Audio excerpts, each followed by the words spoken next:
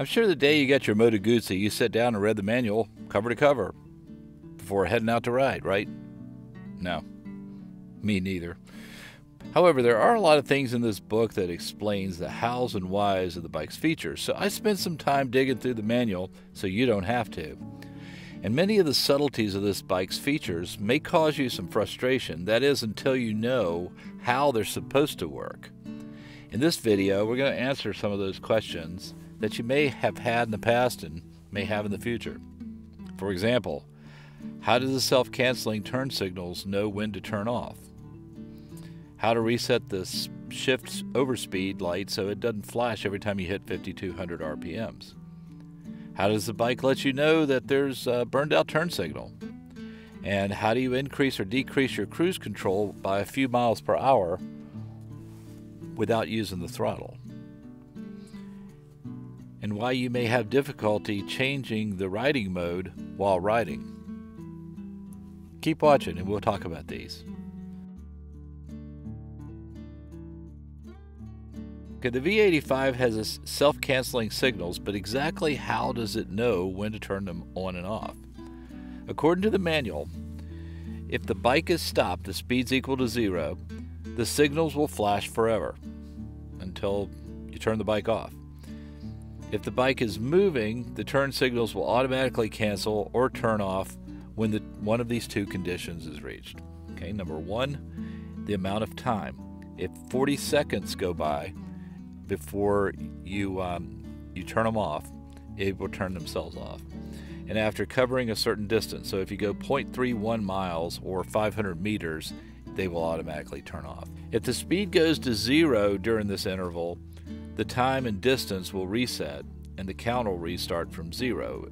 So in other words, if you turn but you stop again before the 40 seconds or 500 meters and you start again, that'll start the count again and the time again. So if you switch the signals from one side to the other, like if you go from left to right without stopping in the middle or canceling, they will reset the counts and the mileage.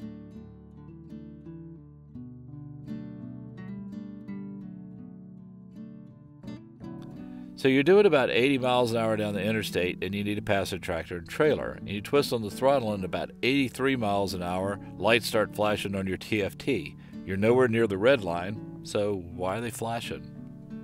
Well, the V85 has a shift overspeed light, and this light is based on the RPMs and lights up the relative warning lights, orange when it's getting close to the RPMs and red when it's exceeded the RPMs.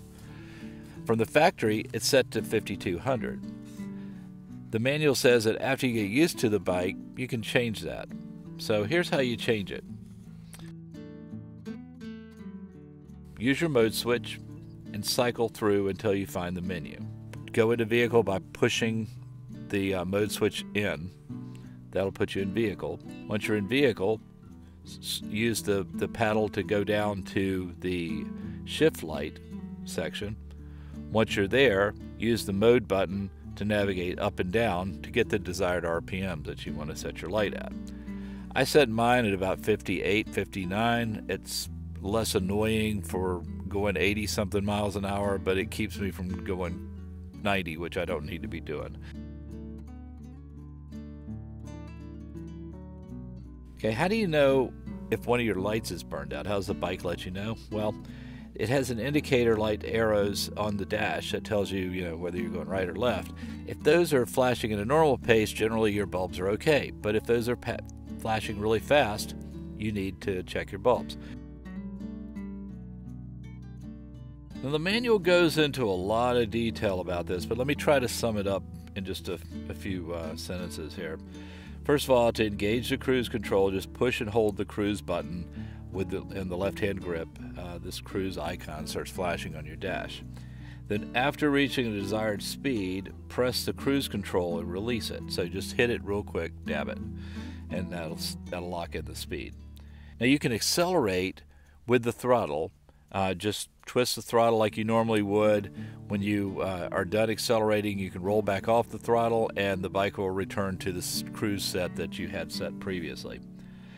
So if you want to increase or decrease the speed without twisting the throttle, the paddles work by flicking them up one to go 1 mile an hour faster. So flicking it down one to go 1 mile an hour slower. So if you flick it up, you go 1 mile an hour faster.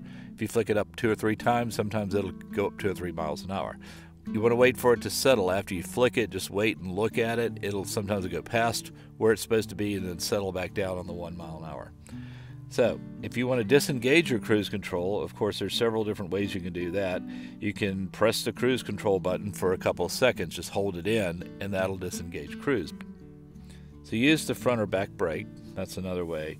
You can use the clutch or change gears, that'll break the cruise. And turn off the key, of course. If the bike's not running, it's not going to be in cruise control. And cruise control will reset every time you turn off the bike, so you'll have to reset it again.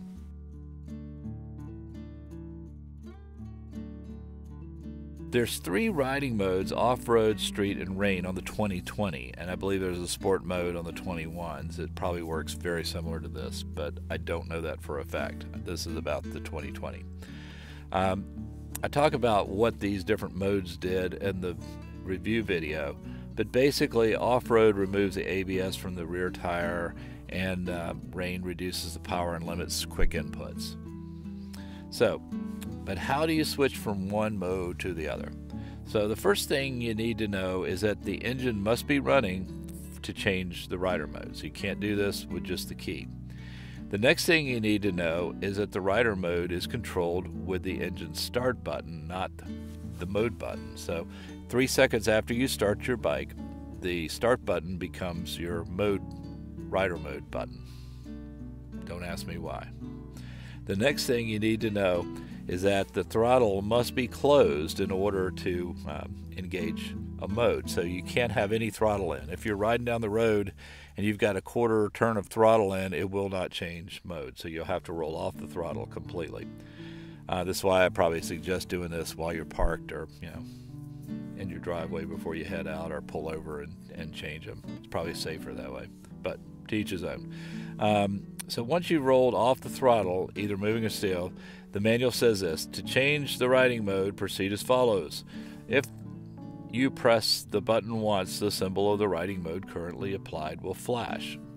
If you press the button again within 1.5 seconds from the first time, the next riding mode will be selected and flash. If more than 1.5 seconds elapses without pressing the button, which would select the next riding mode otherwise, and the throttle grip is not used, the new riding mode light will be on permanently. So in other words, the way that works is what I found is it's flick, flick. If you look at the video, you'll see my thumb going flick, flick, and the mode changes. Flick one time, that starts to flash, flick again, and it starts to go. It's 1.6 seconds, so it's pretty quick. So it's flick, flick.